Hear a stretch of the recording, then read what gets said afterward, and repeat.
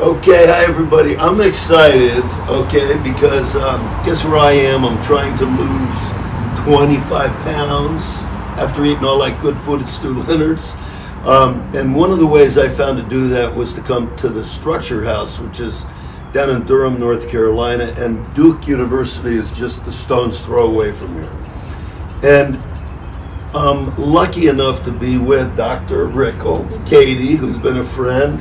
You know, we've known each other for like 10 years now.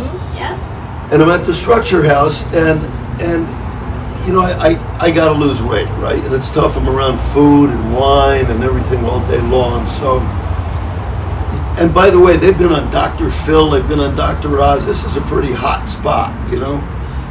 But anyway, Katie, give me like 3 things. What should I do? Yeah, well, Stu, as you know, I mean, this pandemic has been, at Structure House we talk about all the triggers for overeating. And our 3 main triggers are stress, habit, and boredom.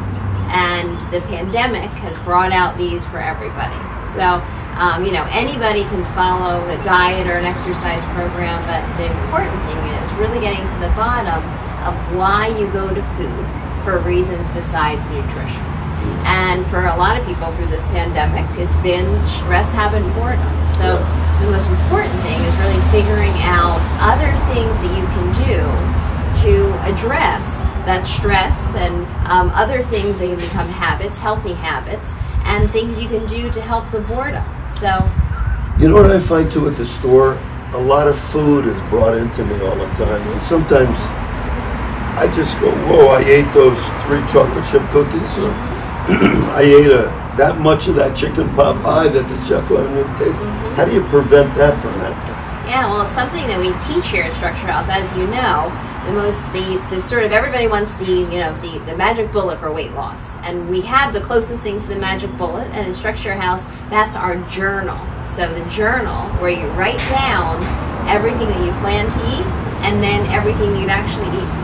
And a strategy that, you know, in the research has borne out time and time again as being the most powerful thing you can do is making that commitment to write down every single thing that you eat. And that way, when you have the cookies or the chicken pot pie, when you've made a commitment that you're going to write it down, you may think a little bit more about if you really want that and how much you're going to eat of it.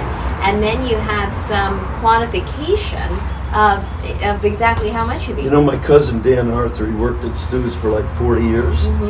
He retired, and poof, he lost like 25 pounds. So I said to him, what do you do? And he said, I use this app called Lose It. And he said, I write every single thing down that I eat. And he just keeps track of it.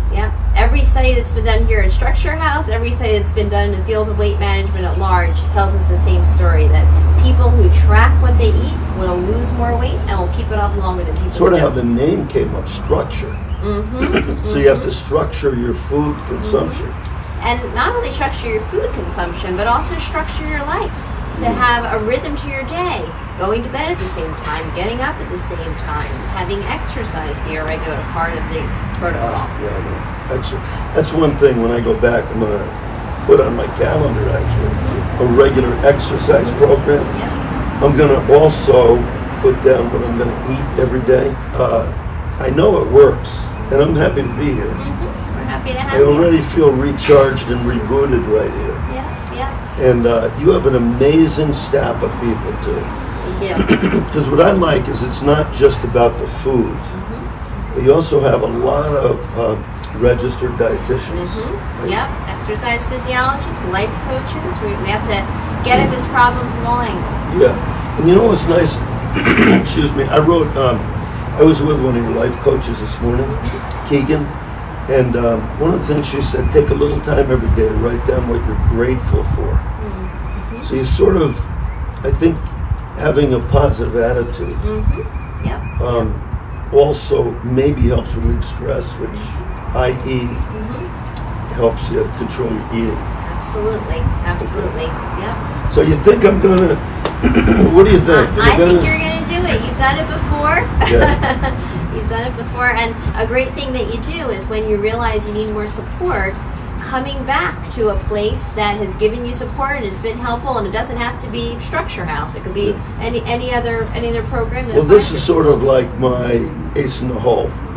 When I feel like I'm wandering and I'm lost, and the scale just keeps going up a little bit on me every day, even though I think I'm trying to manage it. Coming back here is like a reboot, you know, and I love that. So anyway, thank you. Okay, it's been great down here. Pleasure to have you. I would highly recommend this structured house here in Durham, North Carolina. Anybody, and you got a good friend here with Katie, because you love Stu Leonard's too, right? We do. Okay. Hey, thank you.